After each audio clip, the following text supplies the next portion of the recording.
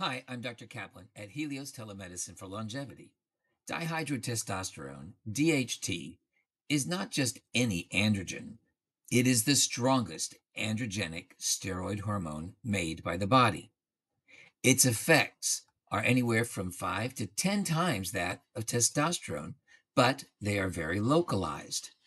It is very important in the development of the male genitalia during fetal development and secondary male traits in puberty, but that's where most of its benefits seem to stop.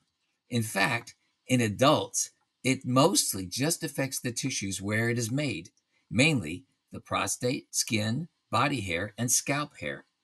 The DHT blood levels we can test are mostly made in the liver and brain, so don't really relate to what the local hormone is doing. Locally made DHT causes enlargement of the prostate and some prostate cancers, activation of sebaceous glands in the skin, and male pattern hair loss. Medications to block this can reduce or relieve some of these issues. In women, it is associated with polycystic ovary syndrome.